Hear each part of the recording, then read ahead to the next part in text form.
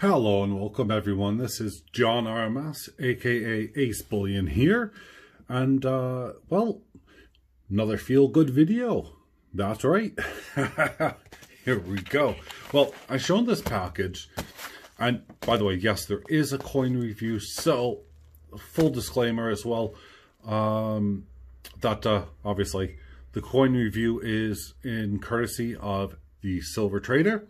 So make sure you check out the links in my description, where you can not only find his link, but also my link to my website and so on and so forth. So with all that being said, because I do say it a lot and people think that I'm the Silver Trader, I'm not the Silver Trader, okay? Honestly. But he is my sponsor. I make it very clear. So here we go. Without further ado, here's something that I got in, and well, I can't wait to see what's inside, quite frankly. Got my trusty old knife here, and gonna open it up nice and carefully, because, well, it's obviously from the Sticker Mule. And I know the packaging is actually really good. Put my knife there. Haha, free coaster. It's actually pretty good, because I've been using that a lot, and got another free sticker. Stick that up. I'll have to show you guys my updated sticker wall board and stuff, because I received an awful lot of stickers over kind of the winter time, and I really haven't updated it with anything. So what is Ace doing? What is AceBullion doing? Because this is AceBullion's part. Well, don't need that. Well, I decided to go for some of these kind of cut to size stickers. And in fact, I'm not going to even take it out, but we're going to have a look together. And, well, they made my logo absolutely superb. So this is a nice, just a nice easy round sticker, and I have the camel background, my American flag, the British flag as well. So it really does lend itself perfectly, and I'm super pleased. So well done, Sticker Mule. Huge thumbs up. I'll be sure to share this around and show everyone on Instagram and Twitter and everywhere else, including obviously YouTube. Here you go. Haha. So super cool. Next up, here we go. Here's the part where the Silver Trader gets involved. This is super cool. Now, the last video I showed you a few days ago was a really cute, I mean, seriously cute. I mean, I can't describe how cute the dang thing was. It really was. And it was the Year of the Mouse. Well, here I have, and let's kind of zoom in a bit. Well, I say a bit. Here, we'll put on to 3 times magnification. It is another Australian mint. You can see there, Australian 2020, $1. What I like immediately, this is a side I'm always criticizing. But what I like immediately, well, yeah, is all the animals around it. So the years of. So let's first start off with the Queen, because we always do the Queen first. And here we go as we get it. We have her wearing a lovely, her lovely crown, earrings, and jewels. And we have Jody Clark's initials on the side. Jody Clark is one busy person. That's all I can say. So let's see here. What do we have? Well, let's just start somewhere in the middle. We have the rooster. We have a dog. We have a pig. We have a rat. That's the first one, by the way. The first one, and then it goes around. So actually, as you look at the coin, you're going to notice that the rat is the first one. Does that give you a clue yet? Well, you'll soon find out. The ox or bull sometimes. The tiger. The hare or rabbit. The dragon. Look at that dragon. The snake. The stallion, a horse. The goat. The monkey, my favorite one. And then we go back full circle to the rooster, the dog, the pig. And we move back to the year of the rat. Wowzers. Now, I think it's actually kind of cool. For a rat, that is. Come on. It's 3 nines fine silver. Year of the rat. Then you get the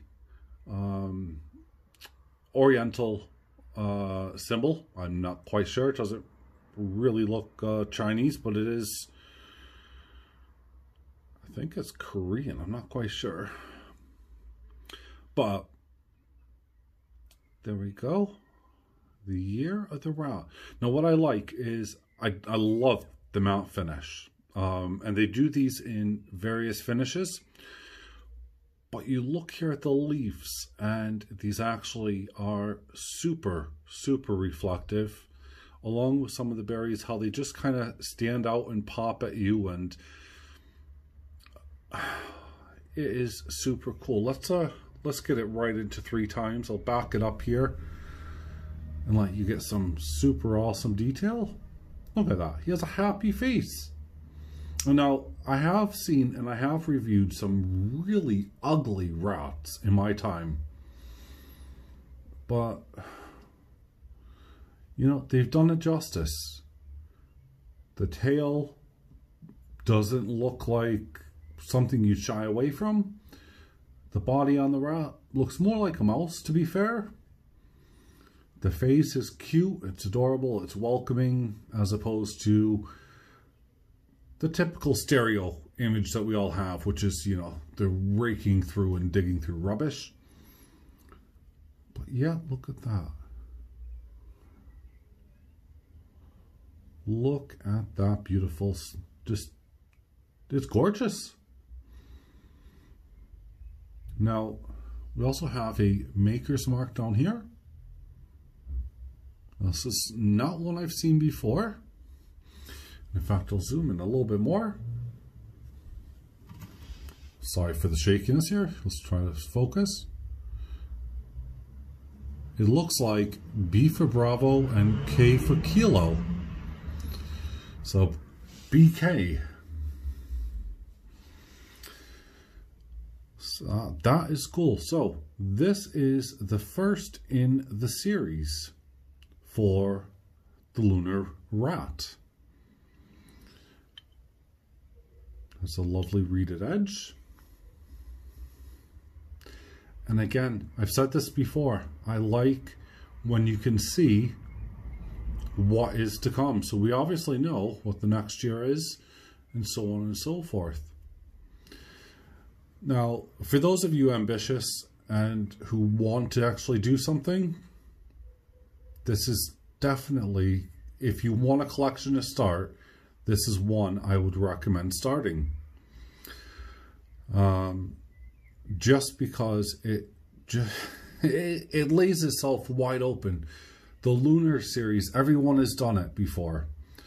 But what makes this super special is this outline.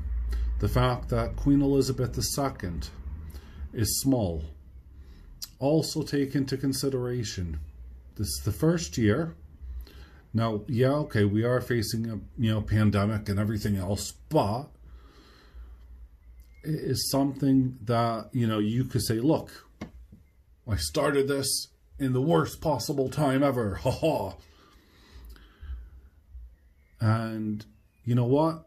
I'm not going to regret when I tell Martin, the silver trader, that I want this. That means I have to buy this coin. There's a few of them that I'm gonna have to buy, I'm afraid, and that's just primarily because so much amazing stuff is coming out of this mint right now. It is stunning. I believe they do this in gold, they do this in a proof finish. Just wowzers. There are a few mints out there right now. The Korean mint is another one that is just super, super awesome. And that's something to really look forward to, guys. You're not going to be disappointed from the Korean mint. Just amazing stuff.